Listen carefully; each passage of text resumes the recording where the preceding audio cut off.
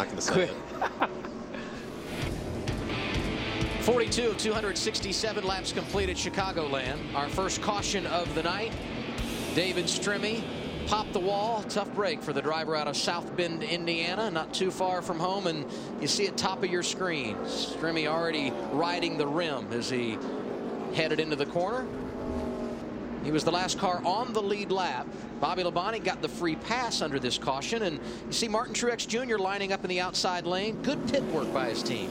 Really good, but you see he basically shaved a second off of Jimmy Johnson on the total time on pit road. 1 second is 3 spots. But hey, Matt, somebody who was a big loser on that pit stop was the 14 car. What happened down there to Tony? Absolutely. When you look at the time, you can definitely see loss of spots. What happened was Mike Castro, the jack man, when they ran around to the right side of the car, he slid the jack under to hit the jack post. The problem is the seam between the asphalt and the concrete hooked the wheels, and the wheels got stuck, and he had to give it like 3 pushes to get the jack under the car to jack it up. That's what cost them the time and those positions on pit road. You see what a couple of seconds make a difference either way on pit lane. Marcos Ambrose, another driver who had to pay a penalty under this caution when he came down pit road. Lug nuts missing. He had to come back in. He will restart 33rd. Up front, Johnson and Truex. We get the restart as we put lap 43 on the board.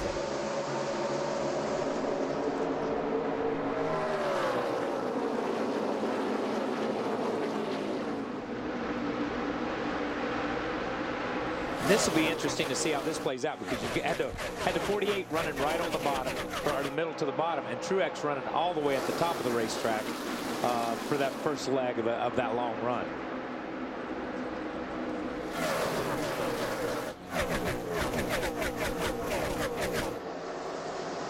Nice battle here for 4. David Rudiman, who's been strong early inside of Greg Biffle. And McMurray racy on the restart here, Wally. Yeah, Jamie's right down on the bottom, right on the bumper of Jimmy Johnson. Doesn't quite have enough momentum to get beside him. And the 55 car would be, see what, he really came on strong after about 10 or 15 laps. There you see Truex riding 3rd. And now on board with McMurray.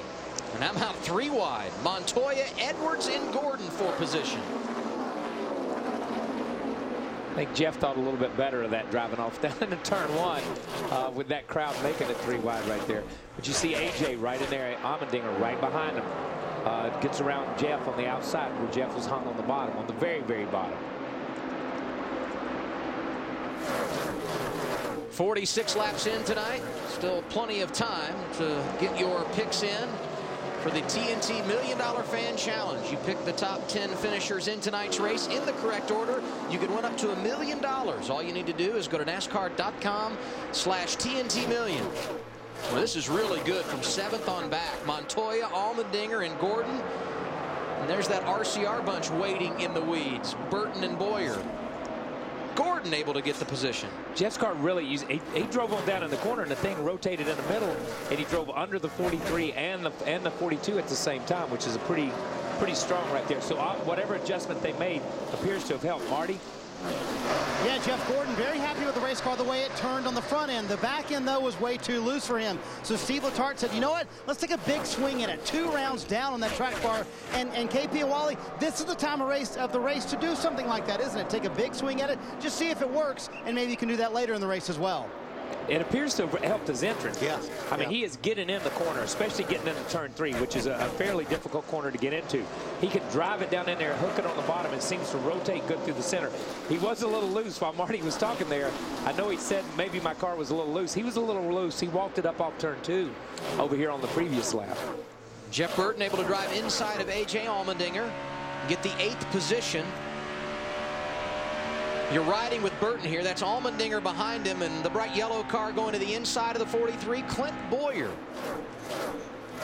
If you're a Kevin Harvick fan and wondering where the 3rd RCR team car is running right now, Harvick is 26th after starting back outside the top 25 at the beginning of the day. And Tony Stewart's car must be pretty good. He restarted 17th and already knocking on the door of the top 10.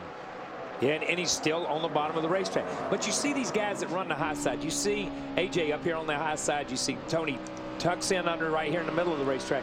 The 33 gets a good roll through the middle, but this momentum on the high side carries him down the straightaway.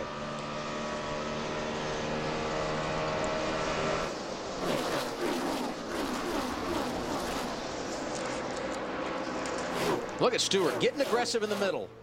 Yeah, well, he knows he's got good tires right here, and these guys are holding him up a little bit. Because, I mean, when they drop the green flag, those first 8 or 10 laps, right, 8 or 9 laps of the race, he made some time. And you see, just like Jeff Gordon's car, he can drive into the middle. Tony lets the thing slide up, takes the position away. Even though AJ will be able to close back in on him because of that momentum, Tony's got the position. But you kind of expect it from the 14 because he was such a good car to begin with. They had a little hiccup in the pits, but the 14 car is strong, so you kind of expect him to get back up there. It's just when he gets a little bit closer, when he gets about to 6, 7, it's going to get a little bit tougher for him. It gets a lot tougher. It's the closer you get to the sharp end of the stick, the harder it gets to pass each other. And you saw right there, the 99 car, as Jeff drove up on him, stuck his hand out the window and gave Jeff the position getting into turn 3. These guys, the funny thing about racing like this, especially this time in the race, 50 some odd laps into the race, is if you end up racing a guy side by side for 3 or 4 laps, you lose a lot of time. And Jeff, and you look at these guys, they're smart enough to know, I don't want to lose time to the leader or those guys behind me catch up. Teammates racing for third. That's Truex in the Napa 56. Right behind him in the Tums 00 would be David Rudiman. These two cars have been very strong since the beginning. Rudiman started 7th and has stayed inside the top 10, and they got to be happy with the way they're running tonight, Phil. They are, Adam. He actually worked his way up to the 4th position before the caution flag came out. He's reported to his crew chief, Rodney Childers, that the car is really, really tight now, way tighter than it was before, and they adjusted air out of the right front tire to try to free the car up a little bit. Way, way tighter right now for David Rudiman. But Rudiman is really, he was 4th on that first run. He's 4th right now. He's really kind of maintained or stayed right there with Truex. And I thought Truex is running in the middle of the racetrack now to the bottom, where that first run Truex was up in the white stuff. So whatever adjustment they've made, he's had to move to a different place on the racetrack to make his car work. And here's going to be the key. As this night continues and the sun continues to go down, how many of these guys that are inside the top 10 right now, is you see the sun peeking over the wall in turns 3 and 4. How many of these drivers inside the top 10 are going to be able to stay there? Because you got to stay in front of the track. Yeah, this is where the communication between the driver and the crew chief and the team is going to be so important. And listening to the crew chief say, the driver's got to say, I'm loose here, I'm tight here, whatever. You see these guys start down the backstretch, and I know this doesn't sound like a lot, but when you turn in here at 170 or 80 miles an hour, boom, and there's the sun right in you, you don't see anything for 100 yards or so in there. It's like somebody being in a dark room and flashing a light or flashing a camera in your eyes for a minute. There's a dot there. But this is where the communication factor is going to be so big. These guys have to stay up with the racetrack now to understand what adjustments they need to make in the future.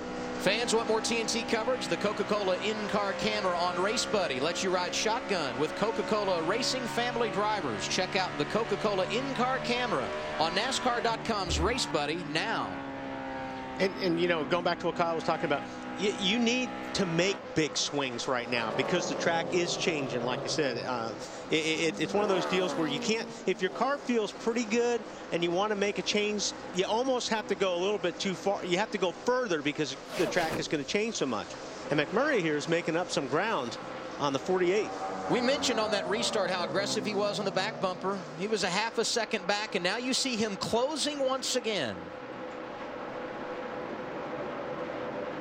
Two different lines for these drivers in 3 and 4 there, too. Yeah, 2 different lines. And you hear guys talk about it all the time. And the king and those guys, you said, you got to pass people where they ain't. You see the 48 move up in front of him right now because the 48's like, and his spotter's telling him, Jamie's running high. You might want to try that groove to see where he's at because he's closing on you. He's making some time. Where Jimmy has been predominantly from the middle of the racetrack to the bottom of the racetrack and made time on everybody he's raced against. Jamie's up there running just a touch lower, maybe a half a car lane lower than what the 56 car was running that first line, the first run. This is the most laps Jimmy Johnson's led in his career to start a race. Impressive. He's led all of them so far tonight.